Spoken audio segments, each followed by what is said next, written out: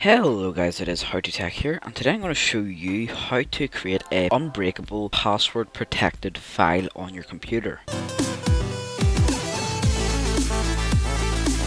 So there's a lot of ways to do this, and the main way is to encrypt a single file or a full drive. There's lots of software you can get to do this, but my personal favorite is VeraCrypt, and you will find this link in the description and you just click on it. It'll bring you to this website and you want to press download through your browser. Okay, so it'll start to download through the website, but then as soon as it's done on the website, it will download straight away into your browser. Now it might say this might harm your computer, but it doesn't because it's from the developer, so you just want to press keep and then click on it when it's done downloading. Now you want to press yes, and you want to say I accept the license terms and next. You want to say install next. You can change this, but you don't have to. Probably recommend to just leave it where it is and press install. When it's done, it will say VeraCrypt has successfully installed, and you want to press OK and then finish. So you should have a desktop item which says VeraCrypt. So you'll have this little icon and you want to double click on it. When you open it, you should see something along the lines of this. You'll see a bunch of letters with a drive thing beside them. It'll say volume, select volume, mount, all this here stuff. The only thing you want to do to create a volume is press create volume. I'm going to show you how to create an encrypted file container, which is basically a file on your computer, but you can't open it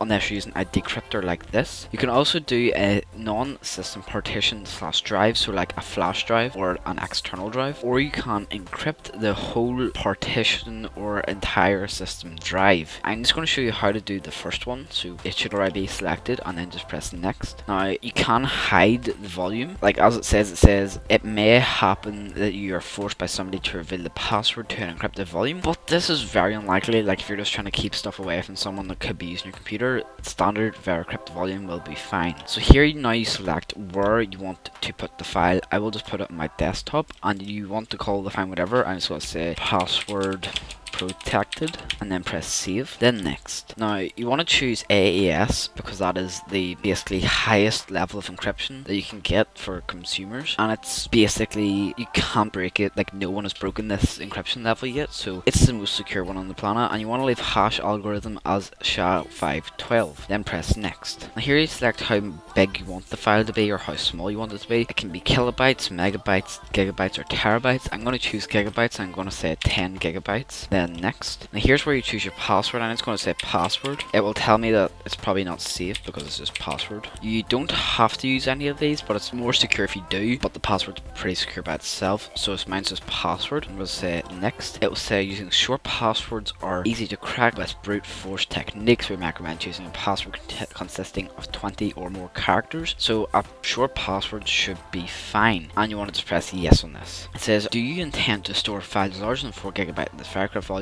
You can click yes or no. It doesn't really make that much of a difference, so I'm just going to stay as no and press next. Now here you want to move your mouse about a lot. This generates a random like key for the encryption method, I guess. It says right here, important, move your mouse as randomly as possible within this window. The longer you move it, the better. This significantly increases the cryptographic strength of the encryption keys. Then click format to create the volume. So you can move it as much as you want. You don't have to move it, but it's better if you do. So after you've moved it as much as you want, you just press format, and here you'll see the speed that the file is getting written to, how long it'll be left, how many percent it's done, and I will cut to you whenever this 10 GB file is finished writing. Okay, so when it's finished, it'll say the VeraCrypt volume has been successfully created. You just want to press OK, then next, and well, you don't actually need to press next, so you can press cancel on that. So here's your password protected file. It is a file basically, and if you double click it, it'll ask you to open it with something, but you can't really open it with anything because there's nothing there. Even if there is something in it, there's nothing there. The size stays 10 GB, and that is it. So how you open this is you select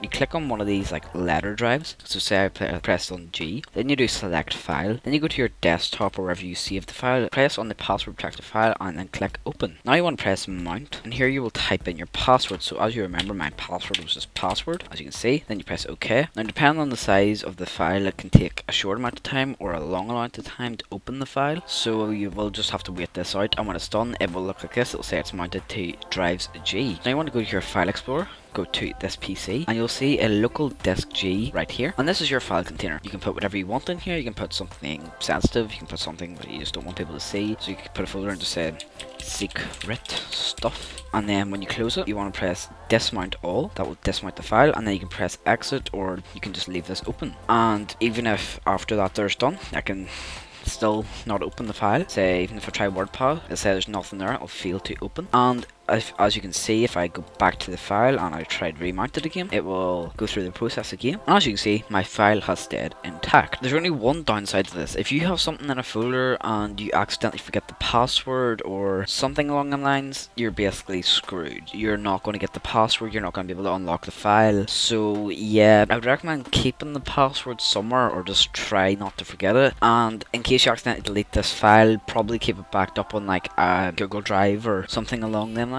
So yeah guys, that is it for today's video. If you liked it, hit the like button. If you didn't, hit the dislike button. If you want to see other videos, and you can recommend videos in the comments if you really want to, if you want to see me show you how to do something, that would be great. And yeah, I'll see you guys next one. Goodbye.